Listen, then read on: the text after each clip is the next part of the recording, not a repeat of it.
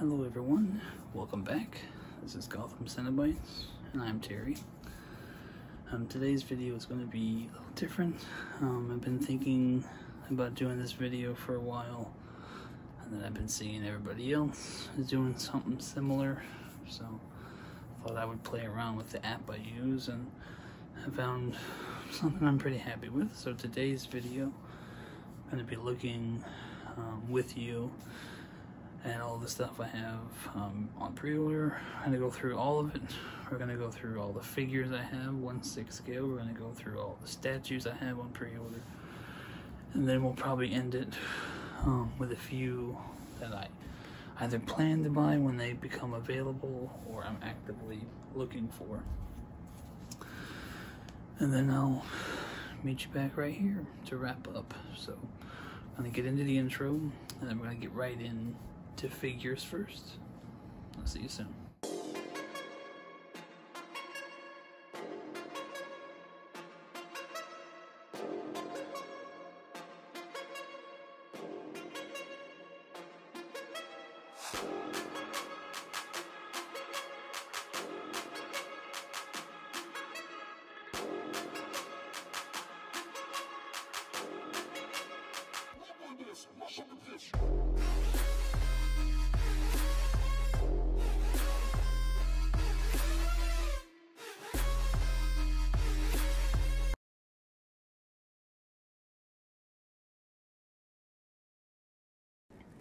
Alright, kicking off, we're going to start with the Nightmare Batman and Black Suit Superman 2-pack by Hot Toys. And as everybody in the figure world knows, Hot Toys, I mean, they're the master with the detailing of the face sculpts and the clothing. I missed out on this Nightmare Batman the first time because it took me a while to come around, but now Ben Affleck is my favorite.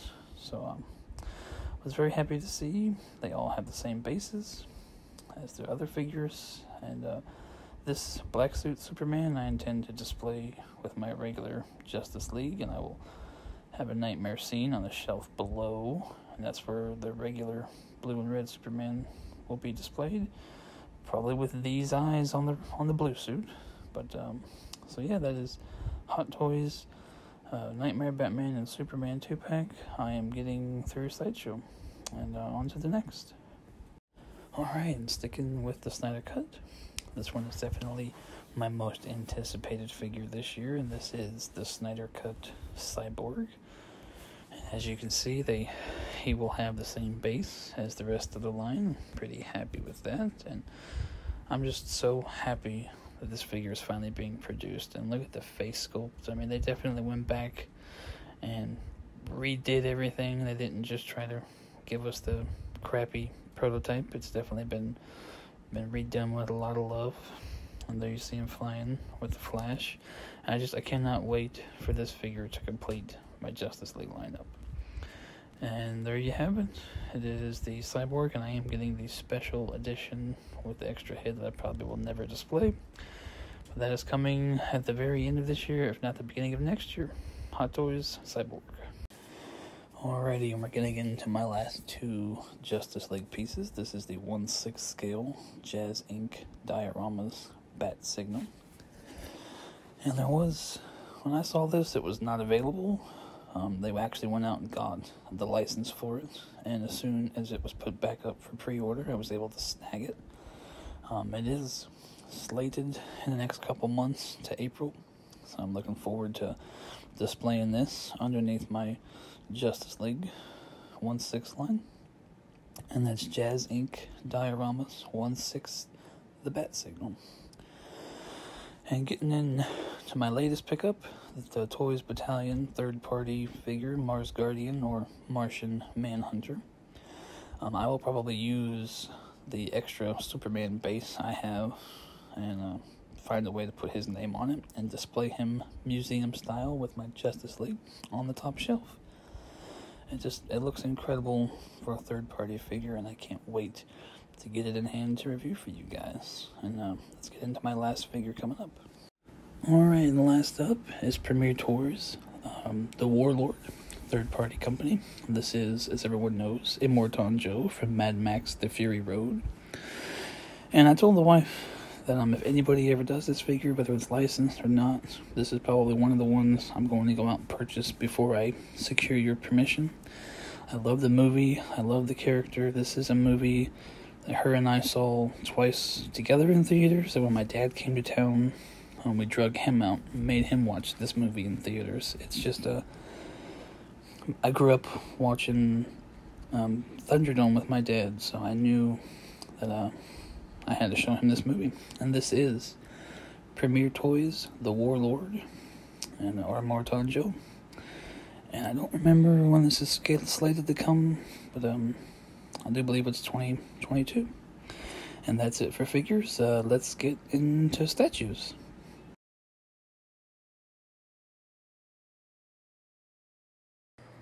Alright, first up we have The Drowned by Prime 1. My most anticipated piece this year for sure. And it's just an incredibly detailed statue. She's definitely the first one that caught my attention with this line before I even knew about the metal comics at all. And there we have it. It's 89 centimeters, just about, and it's about roughly 35 inches. She's definitely taller than Batman Who Laughs. And these are just an incredible head sculpts. And I did get the deluxe, and the deluxe head is what I plan to have out. Just an incredibly detailed base on this statue. They always knock their bases out of the park, but I love the water and the octopus going on. And there you have it. Batman the Drowned by Prime 1. Most anticipated piece of this year and probably last year. Alright, next up is the Grim Knight, and these are going in order of my pre-orders. The Drowned was first, he was second. And most of the pictures you can find nowadays are like this one. They don't show off any of the guns. So these are the ones I found on Prime 1. I was able to find the next few pictures on Google. So here he is with all the guns before they PG'd him to death. Just an incredible arsenal he's got. And of course, you got the COVID mask. But here's a shot of all the guns that they do have on Prime 1, just not on him. And you'd be surprised how little pictures there are of the base on Prime 1. So here's the best picture I could find on the internet of the base. And head sculpts. I did get the deluxe, and I do plan on displaying the black mask at first, at least. And there you have it. The Grim Knight design, Jason Fabok. Definitely really anticipating this statue this year.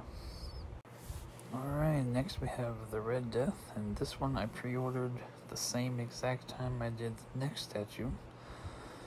The Red Death, he's an incredible statue, and I don't think that anybody is ever, just like Batman Who Laughs, going to be able to do a better version of this character. It's in my opinion, it's definitely a dark horse, and I think it's definitely going to be one people collect, even that do not collect this line, just because of how amazing it looks with the skulls and the car parts and the base and the bats and just the evil looking version of the Flash. It definitely is an incredible statue. And next up we got the base. Like I said, we got the skulls, the bats. It's one of the best looking bases in this metal line. The skulls look so good.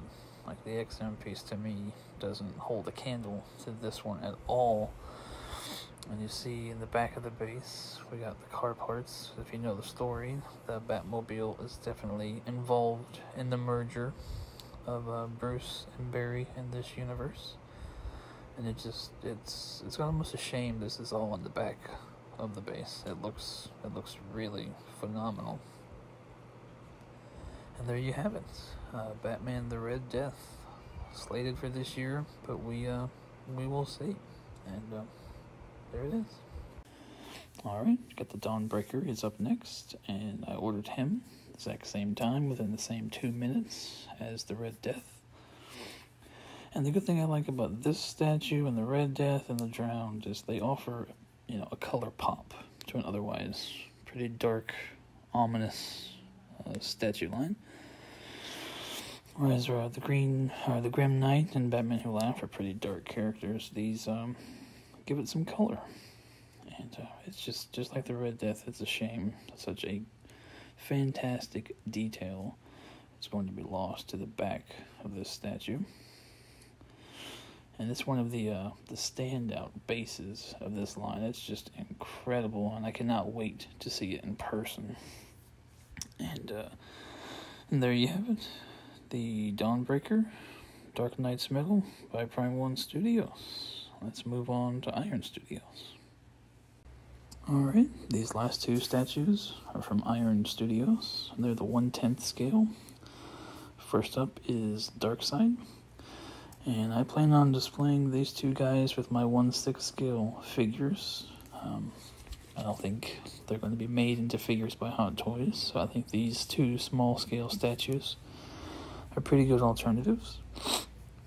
And as you see, he's stepping on Steppenwolf's head. I mean, they're about 12 inches. I mean, I think it'll look pretty good with the 1/6 scale figures. They're pretty incredible detail for 1/10, 1/10. And here we have Steppenwolf. I don't currently have him on pre-order, but I'm going to buy him and pay it off in full within the next month and a half on Spec Fiction. But I think these two are going to look very, very good together, and they'll look very good, I think, next to my 1/6 scale Justice League Zack Snyder cut, Steppenwolf and Darkseid. And so that is it for the statues. Thanks for watching, and I'll wrap it up here. Alright, so before we get to wrapping it up, just wanted to talk about two pieces. One's a statue, and one's a figure. And this is, I'm going to start with the statue. This is Prime 1's Death Metal Batman from the Death Metal comics. And I made it through that whole show thinking there's nothing good, there's nothing else I want. And then they brought this guy out towards the end, and it's shit. There's no way I can pass on this one. The Superman, not so much, but this one, it just looks incredible. I cannot pass on this character, Prime 1. Just let me know where and when, and you have my money. I mean, just look at me. The Robin is pretty close to identical to the Batman Who Laughs base. I mean, it just looks, it looks incredible. And I guess it's going to come with at least one bust end. So, yep, this one's a future pre-order for sure. And now we have a 6 scale figure I want, and I went to look for it the other day, and it's completely sold out everywhere I can find it. This is the Doomsday Lightning Man, third-party figure. And it's going to be going with my nightmare scene. I have plans for. So I mean, aftermarket, I guess, because I have to have it. It's more expensive than the others, but it's metal. So I mean, I think that's probably a big reason. Just all the die cast on it. But if you're watching this, please ship me a link if you know where to get it. I would love to be able to say this is in my collection. So that's it. So now we will move on to final thoughts. Thank you. Alright, everybody, and that's my list of pre-orders and wish list. So I hope you enjoyed the ride. Definitely looking forward the most to those Prime 1 statues. I've tried to look on Prime 1 to figure out when exactly the Drown went up for pre-order, but I mean, I want to say it's been close to 2 years. So I know it's not the longest, but it's the longest. It's coming up on the longest for me. And the statue, I've been, dare I say to say, but I've been looking more forward to her than even the Batman Who Laughs in the line. So Prime 1, if you're watching, please get her released this year. I already have a feeling the Grim Knight's going to be before her, which is cool because I can't wait to see that in person as well. So thanks for coming with me on this brief little journey of my list of pre-orders and things I want to pre-order. And if anybody could help me out on that Doomsday Lightning Man figure, help me out, because I mean, like I said, everywhere I've seen it, sold out. So I may have to result to eBay or the aftermarket on that one. But it's my fault for procrastinating. So thank you all. I hope you're having a great weekend, and we'll see you on the next one. Peace.